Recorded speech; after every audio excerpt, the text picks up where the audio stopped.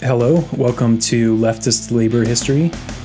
My name is Nate, I am your host, and this is the first episode.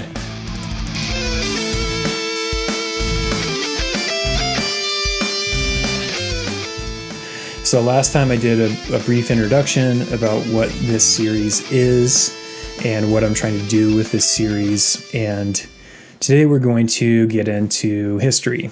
So we're starting at the beginning of American labor. We're going back to 1492. A lot of institutions that we are currently living through, a lot of ideas, a lot of ideology, specifically a lot of our ideas about labor and the relationship between people who work and people who own property. A lot of this stuff can be traced back to the era of transatlantic slavery. So we're going to go back to 1492, not because that, strictly speaking, not because that's the first time that people from Europe and people from the Americas made contact, but because that is the beginning of transatlantic slavery. Slavery in this episode I'm going to be using as a bit of an umbrella term. American slavery doesn't mean any one thing. So slavery, for our purposes, is going to be a form of coerced labor. And as much as possible, I'm going to try to be more specific when I'm speaking about the different types of coerced labor that have occurred over the course of, over the last 500 years of American history. And we're going back to 1492 also because typically, when I say American in this context, I mean encompassing both American continents. And that's part of the reason why I want to go back to Columbus's first expedition. So in 1492, like I said, that marks the beginning of transatlantic slavery because Christopher Columbus, on his first expedition, he enslaved a number of Taino people and brought them back to Spain to work as enslaved people. He did a few more expeditions, over the next several years, and at first, the Spanish crown tolerated slavery, but the king and queen of Spain were not keen on that idea. And so in 1500, just 8 years after that first expedition, they made slavery illegal. There were ways around that, right? So there were loopholes. And one of those systems was called the encomienda system or the repartimiento system. And what that meant was that, so encomienda translates to tribute. What that meant was Spanish conquistadors, for lack of a better term, would go and find Native American villages, and they would sack the village and enslave the people and declare that the village was part of the Spanish kingdom now. It's like a feudal version of enslaving Native Americans without calling it slavery. The Spanish crown is unhappy with this system as well, and they make efforts to close up those loopholes again in 1540.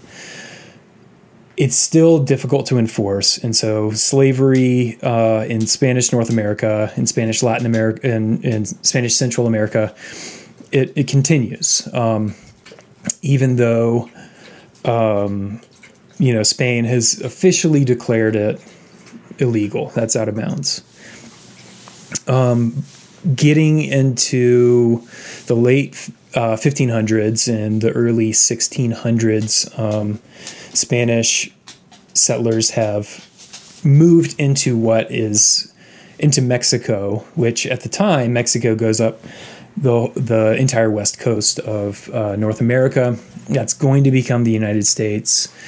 And so I wanted to point that out because Native American slavery was practiced prior to the enslavement, the mass enslavement of African people who were abducted and brought to British North America. So my source for this is a book called The Other Slavery, which was published just in the last couple of years by a historian named Andrés Reséndez. And in order to make this case, so to give you a sense of the scale of this, so he estimates somewhere between 2.5 million to 5 million Native American people were enslaved in North America from 1492 up into the 1900s. But in order to make that claim, he does use a rather expansive definition of slavery, which includes things like encomiendas, the encomienda system. It also includes debt peonage, so forcing somebody to work with you by putting them in your debt and saying, "Oh, you have to work for me to pay off your debt to me." Convict leasing is another form of slavery that he's including in this definition. Convict leasing is just what it sounds. So you imprison somebody, you convict them of a crime, and now they're forced to work for you because they're prisoners. So convict leasing, as you may know, continues to be a practice in the United States. Incarcerated people are forced to work. If we fast forward to 1619, which might be a date that you're familiar with because of the New York Times 1619 Project, this is the introduction of enslaved people of African descent into British North America, specifically the colony of Virginia, which had been founded in 1607. If you're a British person in the colony of Virginia in 1619, there's a lot of things that are going to happen that you really have no way of predicting. You don't know that British North America is going to survive at all. You don't know that enslaved African people of African ancestry are going to become the primary labor force that's going to build the United States into what will become, hundreds of years later, a global superpower. There's a number you don't know that. So at this point, blackness and whiteness does not exist in the way that we understand it. Anti-black racism does not fully exist. And frankly, there's probably not many indications that are going to let you know what is about to happen with the institution of transatlantic slavery. Well, just to fully give you some context,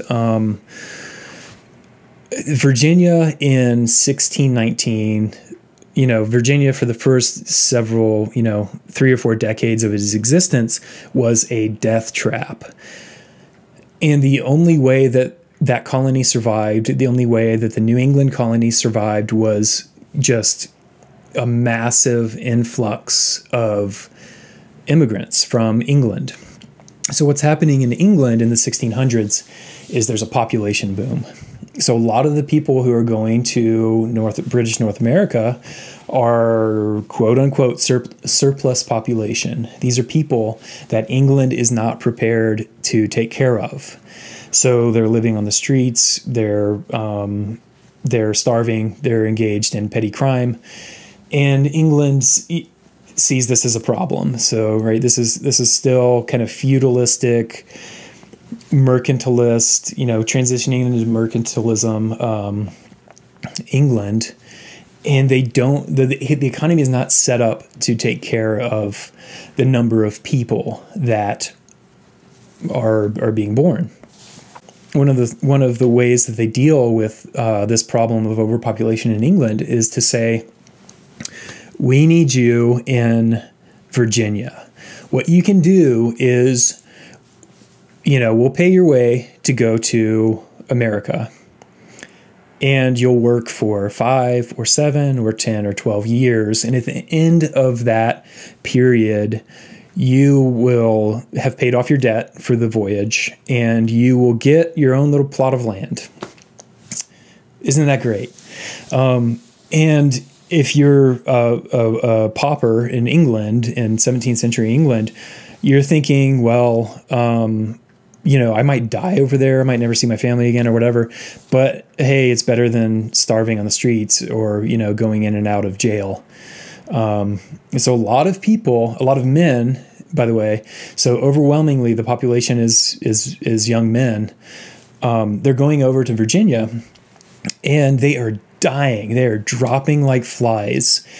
The settler colonialist fairy tale that we're all told is that, this is very racist. This is a very racist way of looking at things, but the story we're told is that, what European civilization was superior. And so Europe just had to show up and then they are going to take over the American continents. I mean, that's just inevitable.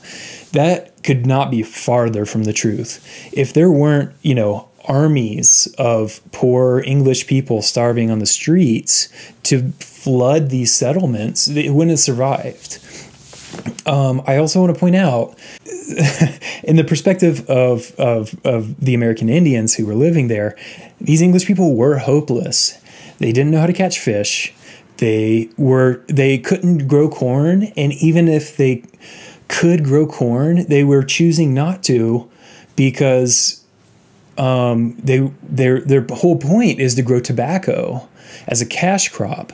So they're not planting squash and corn. They're planting tobacco while they're starving. And so if you're one of the Roanoke Indians looking at this, you're just like, what the hell is going on? These people are dying, and even with lots of help from the Indians. I mean, there are periods of conflict and warfare, but there are also periods where Indians are trying to help the English settlers who are displacing them and trying to take over the land, and it's not going well. And it's going to be until about the 1640s before the population begins to stabilize.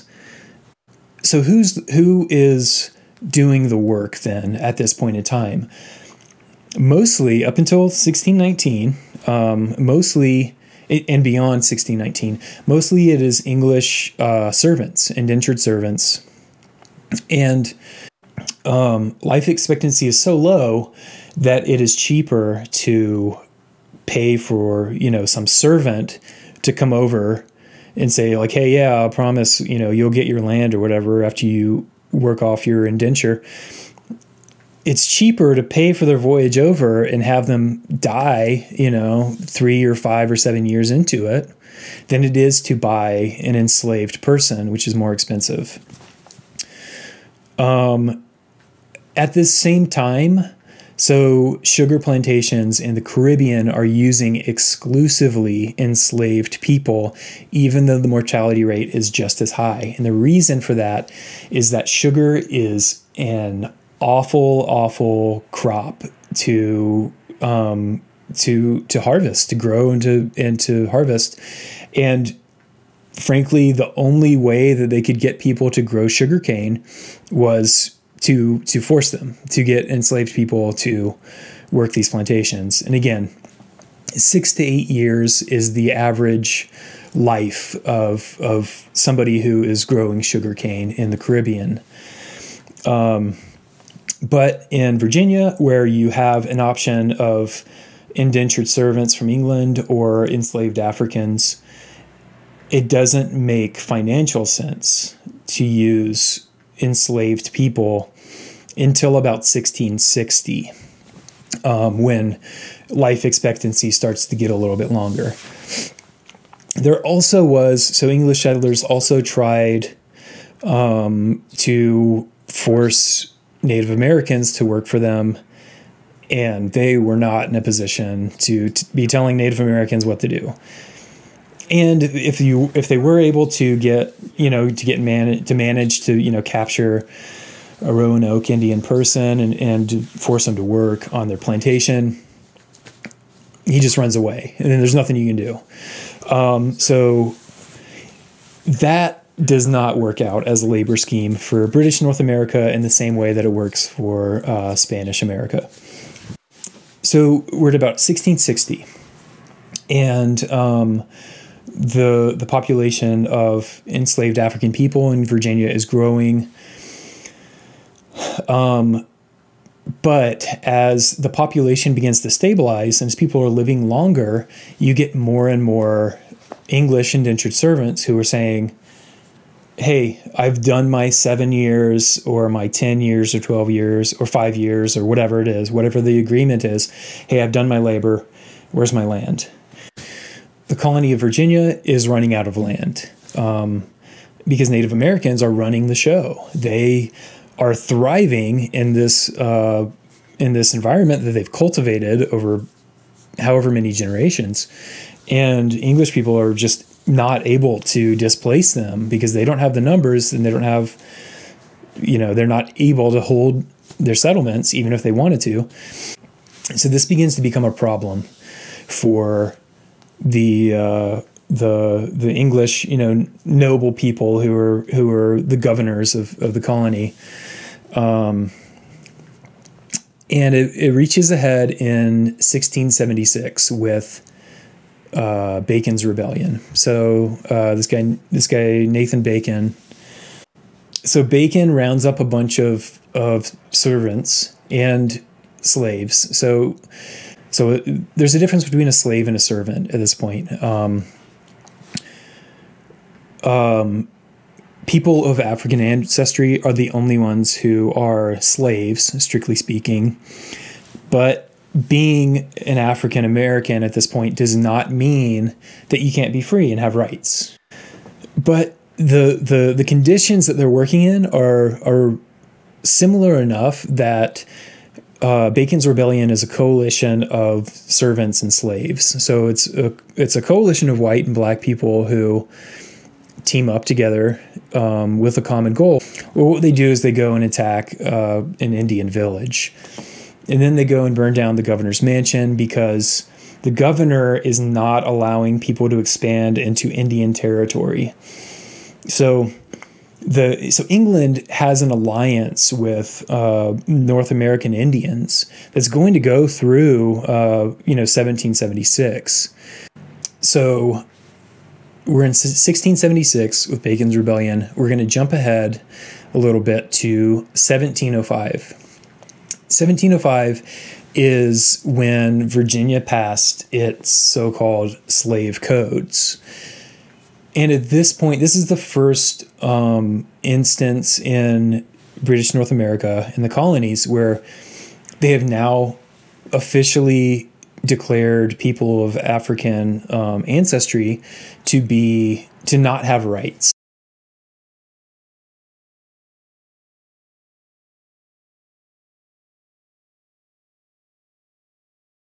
This didn't come out of nowhere. This was, this kind of developed over a century. I mean, this is a difficult thing to properly frame, but the point I'm driving at is that this is a huge deal for the state to enslave an entire population based on their ancestry. So I also want to note this canard, which is frankly this propagandistic notion that people simply didn't know better. Well, we know going back to 1500 when Spain outlawed American slavery. So we can go back further to 14th century France, where the French Constitution at the time said that slavery was not allowed on French soil. And the reason for that was that French sailors were being impressed into service by Arab traders in the Mediterranean. And so France was like, no, we don't like this when it happens to us, When France tries to establish colonies in Saint-Domingue to grow sugarcane, then it becomes very... And then they're, splitting hairs and like, well, is this French soil technically? And of course, the plantations, survive in Jamaica and Saint-Domingue, which would become Haiti. Quakers in Pennsylvania as early as 1680 were organizing resistance to slavery. The awful conditions on sugar plantations make, the news of that makes its way to England and to Western Europe. And English people are boycotting sugar at one point in the 18th century. Slavery was a very contentious topic during the framing of the Constitution. It was not allowed in so George Washington, just to give a sense of the stakes that are involved and the opposition to slavery. George Washington owned slaves at the time that he was president, and the capital when he was president at first was in Philadelphia. Pennsylvania has outlawed slavery. George Washington is allowed to bring enslaved people to the capital in Philadelphia, but he takes advantage of a loophole. So you are allowed to hold an enslaved person for 6 months, after 6 months you have to free that person.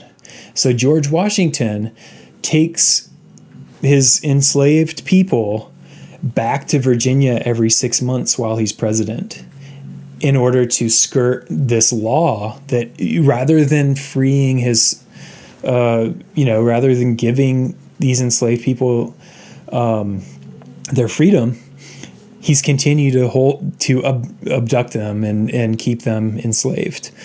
So 1770s, 1780s, slavery is a contentious issue, and during this era, the northern states are individually beginning to outlaw the practice of slavery. So by about the turn of the 19th century, Europe is beginning to also outlaw slavery. They're definitely going to profit off the products of slavery, particularly cotton, going into the 19th century. And in fact, in 1807, the United States bans the importation of enslaved people. The enforcement is a little bit lax, but for the most part, this ends more or less the trafficking of enslaved people from the west coast of Africa to British North America. You might be thinking, wait a minute, the Civil War is not going to happen until 1861. You're absolutely right. We've got 50 more years of the institution of slavery, even after the United States banned its importation. Even with the South, more or less, abiding by that, the United States economy relies on slave labor for 50 some odd more years. So even with this overwhelming opposition to the institution of slavery, something happens in 1797.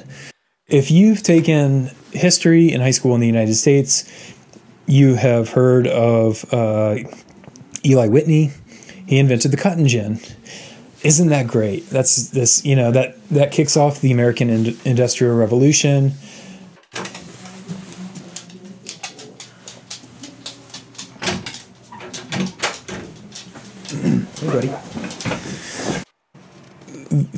Plantations in the southern United States are growing tobacco for sure, rice, indigo, cotton to a certain extent, but is not yet cane cotton. And the cotton gin, what it does, so the cotton bolls are physically very difficult. They're difficult to pick for starters. They're hard and they're sharp, and they're going to stab your fingers and cut them all to hell. And then once you have these bowls of cotton picked, you have to break open the hard bowls.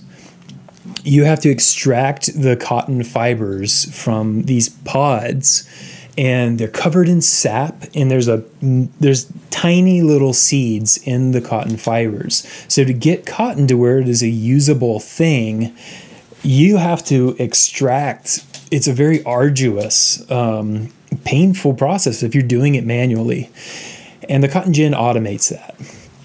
Well, on the one hand, enslaved people are no longer doing that by hand, but the cotton gin and, other kind of technological developments that are, it's becoming easier to transport goods. There's other diplomatic, political developments, such as the Louisiana Purchase that allows for this. But cotton is about to explode. When you say slavery, you just, Lou, be quiet. Hey, don't do that. Really, so after, 200 some years of having, exploiting the labor of enslaved African people in British North America, is when we're going to get to King Cotton and cotton plantations. And I think what people think when you just say slavery, I think a lot of people think of a row of enslaved people, in a coffle connected by chains. And they're moving down these rows of cotton, picking cotton hunched over. This is one specific era and one specific instance in a long, long history of institutionalized slavery. Something else that might come up in your mind's eye is a guy riding a horse, carrying a gun or a bullwhip. And that's the overseer. And his job is to torture people and to make them work harder and faster. And to make sure that they don't ask for anything and don't expect anything. And all they can do is just pick cotton faster and harder. And, there's evidence that subjecting people to this kind of violence, whipping them, torturing them, maiming them if they, misbehave, or, just whipping them or torturing them because they are not continually picking more and more cotton. This is increasing the output of cotton from the American South. That you may be thinking, well, what happens to the population of enslaved black people in the United States after 1807, when now it's illegal to abduct people from Africa? Well, the population continues to increase. So it's pretty obvious how that happens is, sexual abuse has been a tool of control for slaveholders going back to 1492. The slaveholders' interest in the reproduction of the people that they've enslaved takes on a new significance. So they are forcing people to reproduce. Rape is part of the foundation of the United States economy at this point. Anyway, so I mean, it's awful, right? So just to kind of recap where we've gotten by 1840, 1850 is this is absolutely hell on earth. These are torturous conditions. It's hard to fathom anything, anyway, you get into the Civil War, and in 1862, Abraham Lincoln issues the Emancipation Proclamation. This is a wartime tactic, and it works. It works beautifully. But the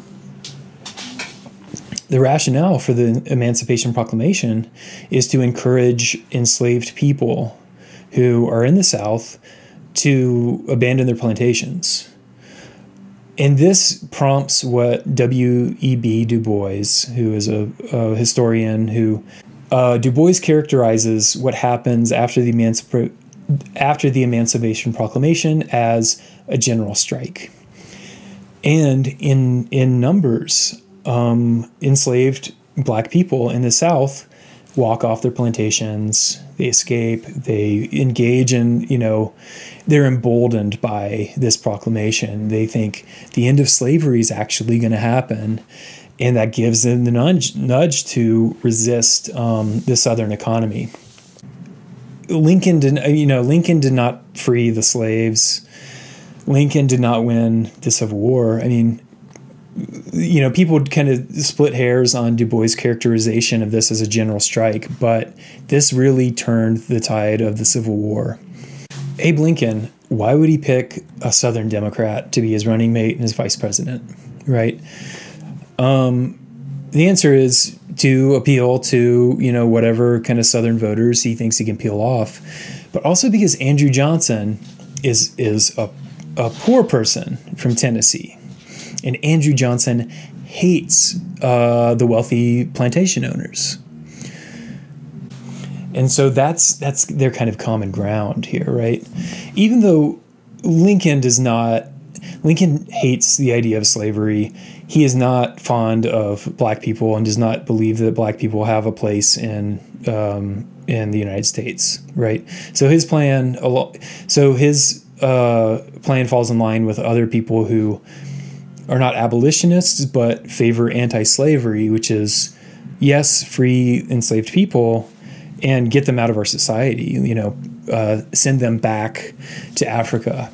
Remember, at this point, we've got 250 years of African people, people of African descent living in the United States, in North America, right? There's no back to Africa for a lot of these people at this point, especially since the importation of enslaved people ended in 1807. So one other thing I want to say, we've gone from 1492 to 1865. What has changed, right? So in 1619, we've got enslaved African people in the colony of Virginia. In 1705, black people now are officially of second-class status in Virginia, on the books, codified. 1807, the importation of enslaved people is banned. And by 1861, when Southerners are fighting the Civil War, there's a lot more white people who are in Andrew Johnson's position than there are wealthy plantation owners. And when I say in his position, I mean in his socioeconomic position. You have a lot of people who really, realistically, do not ever stand to materially benefit from the institution of plantation slavery, going off and fighting and dying for slavery.